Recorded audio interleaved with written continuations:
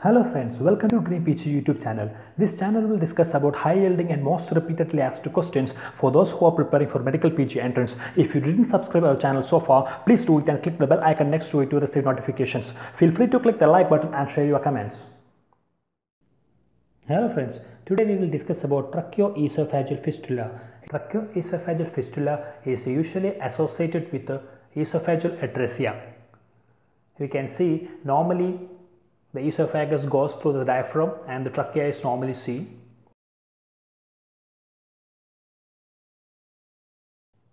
Now let's look into the types of tracheoesophageal fistula.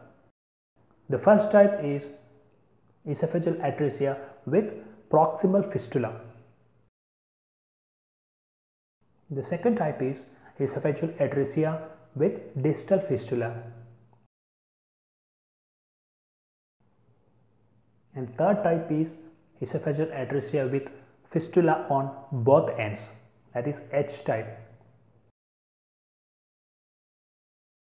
Of these types, the most common is second one, atresia with distal fistula.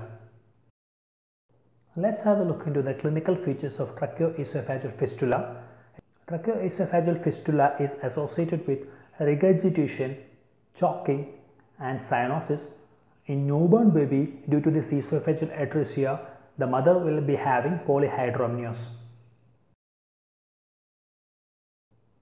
Investigation for tracheoesophageal fistula is esophagography and tracheobronchoscopy.